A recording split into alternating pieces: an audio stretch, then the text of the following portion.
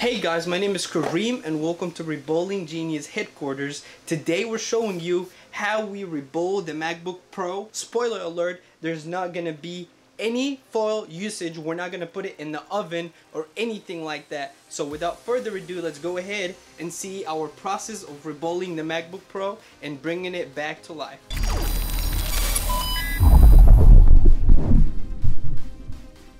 So the first thing we do when we get any laptop is that we try it out and we see what's wrong with it. Even if the customer tells us what's wrong with it, we always make sure to try it out. As you guys see, here's the pink lines, which usually a lot of people get in these type of MacBooks. So yeah, these are just vertical pink lines, as you guys can see. Now we're gonna actually turn it off and we're gonna start to disassemble the MacBook Pro.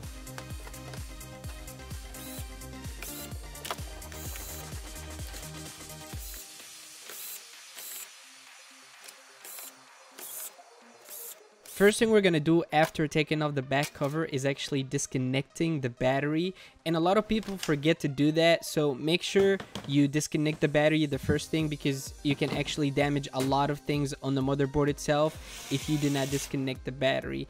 And after we disconnect the battery, we are removing all the screws that are actually holding the motherboard down.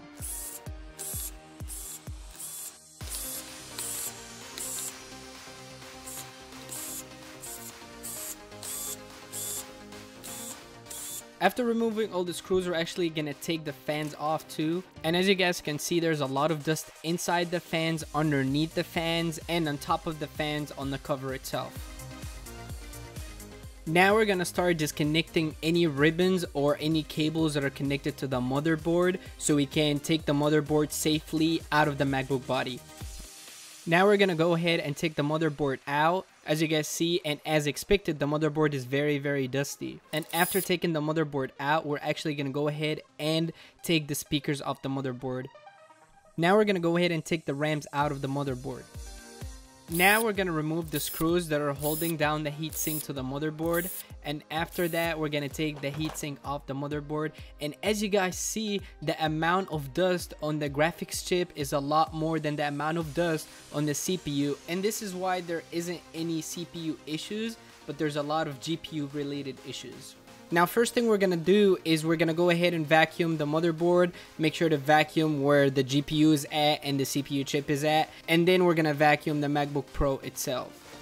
Now we're gonna go ahead and clean the thermal compound of the GPU and the CPU chip and make sure they're very clean before we start the reballing process.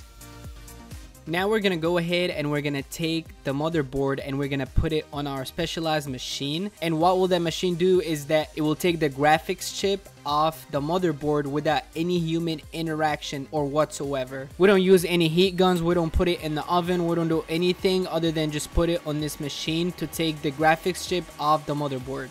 Now we're gonna go ahead and put that little wire underneath the GPU chip, which pretty much acts as a thermometer and lets us monitor the temperature underneath the GPU chip.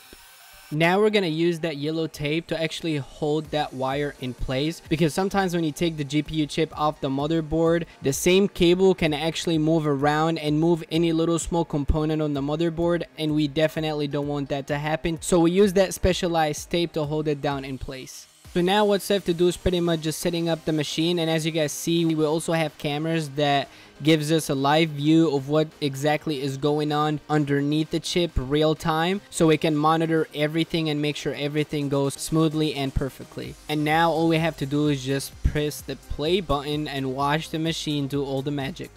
We're not done yet, but there's a little bit of epoxy surrounding the GPU that Apple puts. So first of all, we have to take that epoxy off, and yes, we do use a razor blade because it's the best tool to get it out of this place, and we are very careful when we do it, and we never damaged anything using the razor blade like that. And after this, we're gonna put the machine back to work so we can get that GPU chip off the motherboard. Now the machine is actually done, and as you guys see, we are about to pull out the GPU chip off the motherboard, and it came out very easily and very cleanly. And then we're gonna clean the epoxy completely and make sure it's completely removed.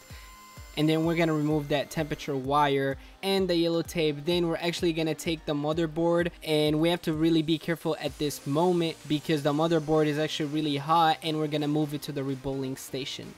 So now we start prepping the motherboard for the reballing process, and then the first thing we do after is we actually fix all the soldering pads, and then we remove all the old soldering.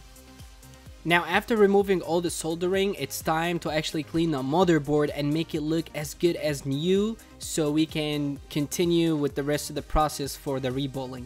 So now what we're pretty much doing is that we are using a Sharpie to create new aligning points. I just wanted to quickly mention that. And now we're pretty much done with the motherboard. So what we're gonna do is that we're gonna take it and go put it back on the machine. And this time we're gonna take the GPU chip itself, and we're gonna go back to the reballing station and repeat the same exact process that we did with the motherboard.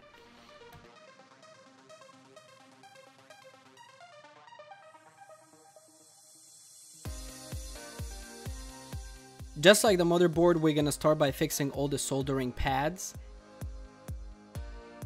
Then when we're done with that, we're gonna remove all the old soldering.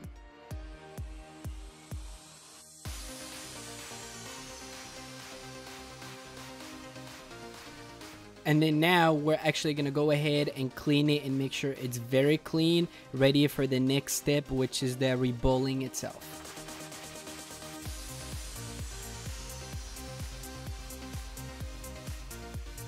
Now we're gonna go ahead and start the final prepping for the GPU chip to get reballed.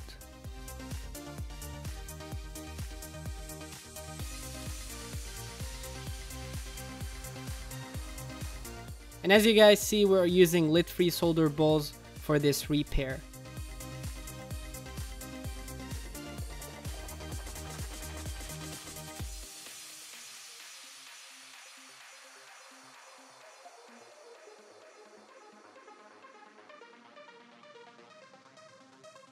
As you guys can see, now we are done with the reballing, and the GPU chip looks brand new again.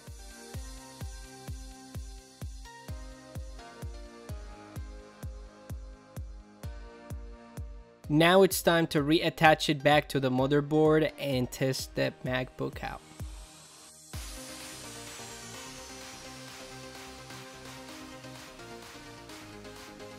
Now pretty much what we have to do is just turn on the machine. All we have to do now is just watch on the monitor to see how the GPU chip will get reattached to the motherboard by itself.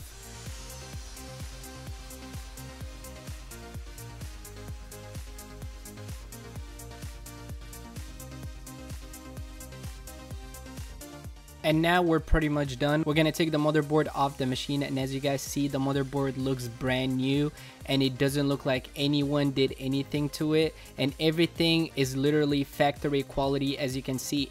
Now what we're gonna do is that we're gonna actually take the motherboard and go back to the disassembling station so we can put back the computer together and try it and see if the fix worked and fix the issue or it didn't.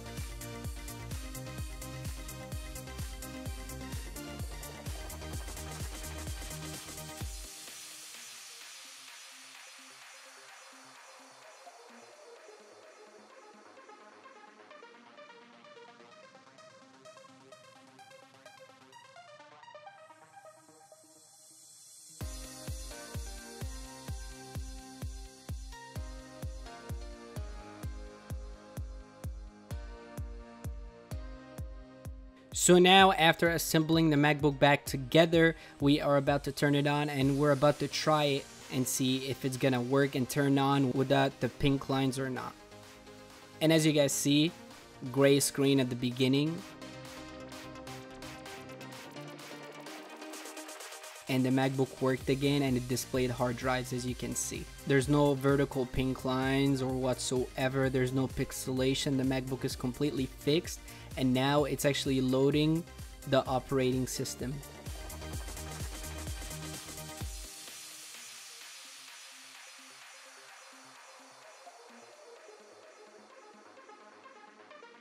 And as you guys see, the brightness just increased, and the MacBook loaded the operating system, and it works perfectly again, as you guys can see. We're actually not gonna stop there. We're gonna run the Heaven benchmark on it and actually see if it will handle and keep working or not. And you guys are also gonna see real time that it worked and it passed the benchmark, so that any problems or anything like that.